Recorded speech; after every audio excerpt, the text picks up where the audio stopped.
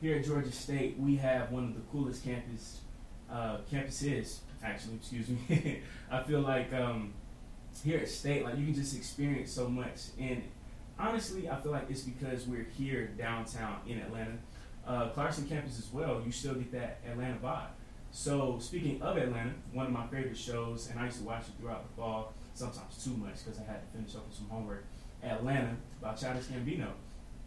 He was one of the main producers. It was awesome to see how he pretty much put you in someone's shoes that had to live like a regular 9-to-5 life. And it wasn't easy, it wasn't simple, but he showed you how you can pretty much make it through anything. Once again, just like Hidden Figures, he's trying to inspire somebody. So in this show, he is a regular guy, 9-to-5, and he has a child, but his girlfriend, they're like on and off. So he's constantly trying to prove himself there. And throughout the show, he has a cousin who goes by the rapper named Paperboy. He and his cousin, he's trying to put him on. He serves as his manager, which I thought was like really cool as well. And they go through going to nightclubs, not getting paid, trying to show up and trying to show out pretty much and keep up with that rapper lifestyle. He had his ups and downs, but eventually he triumphed. So because of the show's success, they got a Golden Globe. So, you know, during most people's speeches, they say, I thank God, all that good stuff, which you should. But for Childish Gambino, a.k.a. Donald Glover as well, which is his real government name, at the very end, he shouts out to Migos for Bad and Bougie. Now, I remember when I first heard the song, it was from my manager at work at Banana Republic. Shout out to my man, David. He told me about the song, and it was amazing. And this was like 2 or 3 months ago.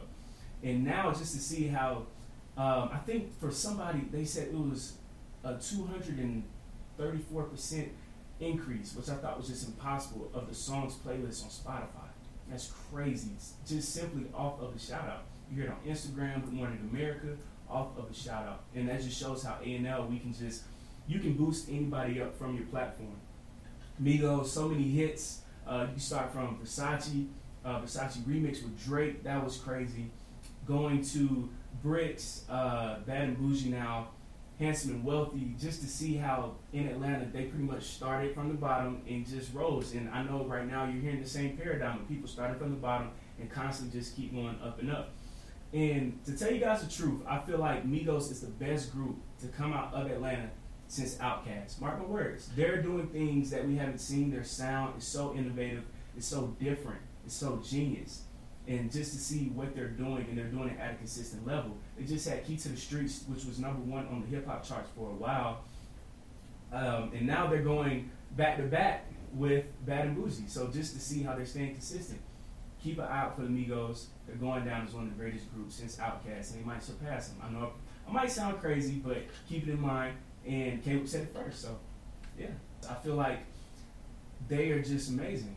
And just to see how they have different names like Quavo, Offset, Takeoff, and coming in with a new sound, with the beats, instrumentals, 808s, it's something that we haven't heard before. I remember the very first time that I heard Versace, I think I was either in the 10th or 11th grade, but it was after football practice. And I was with like one of my best friends, Sammy, played it. It was amazing just to hear something different, something so fresh, and to see how they're just doing it consistently. Longevity shows who's a true artist.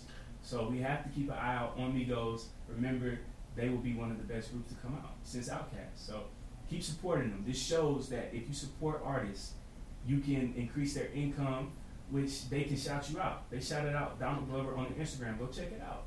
So support your artists, even if it's like a simple retweet, something small. Support your artists. Show them some love. Keep that in mind. And coming up next, we'll be talking about For Your Eyes Only by J.Cole and how it's such a masterpiece and the greatest rapper since NAS. Coming up next, talking with Caleb.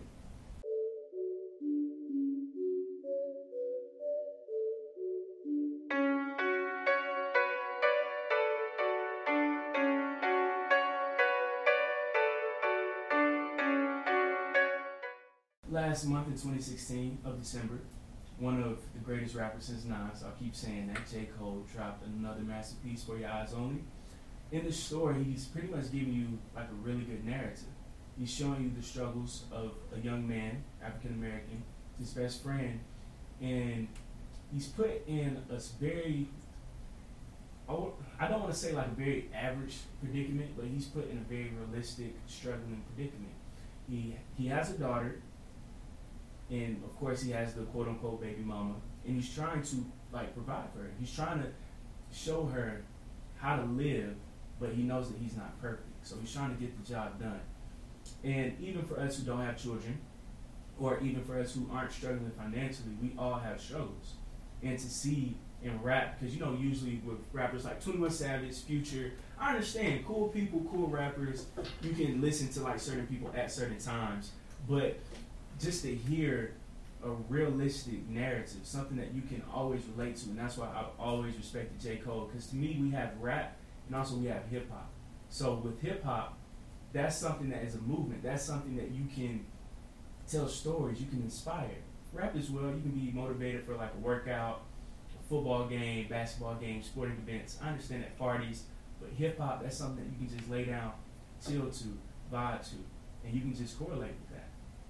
So to hear J. Cole talking about songs such as For Your Eyes Only, when he's pretty much in his best friend's shoes who was murdered, and writing a love song to his daughter, and telling her that he did what he had to do, but that doesn't make him a bad man. He just had to make a way for his daughter. And if you hear this song, it means I'm not here. And I just felt like that was just so deep, because if anything, as parents, as teens, young adults, we have to set that precedent for our children and their children. And sometimes, we'll fall short. We're not perfect.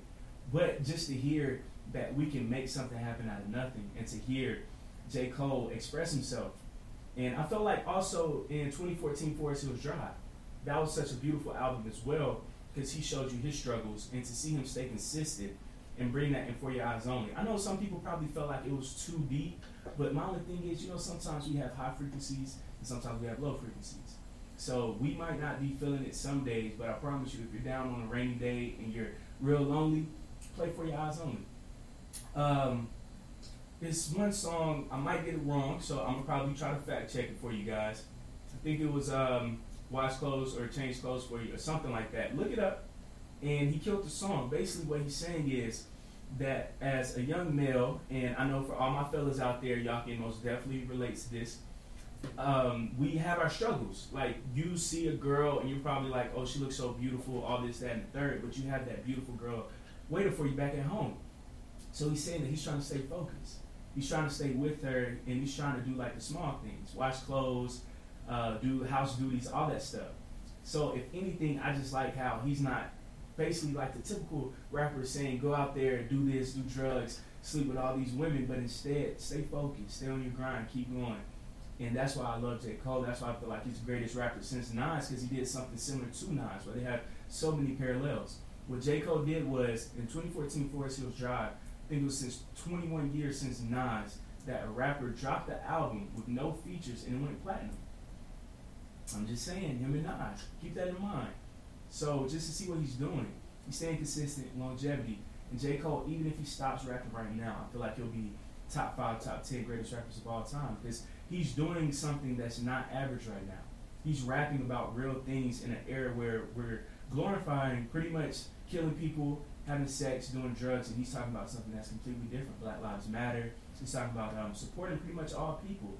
So just to see a rapper that's staying focused on loving everybody, but also knowing what we have to do and get things done, we have to be progressive. It's hip hop. It's hip hop. The hip is knowing how to be hip, and the hop is movement. So we have to do both of those things simultaneously.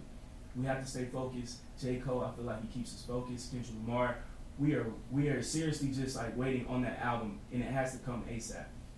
So we have to respect J. Cole, show love to him, support him, buy his album if you want to, or simply just play it on Apple Music or Tidal. Play his album, listen to it. Let it just activate your mind. Kick back and relax and play it. So coming up right after this break, we're going to talk about how to stay sociable in school.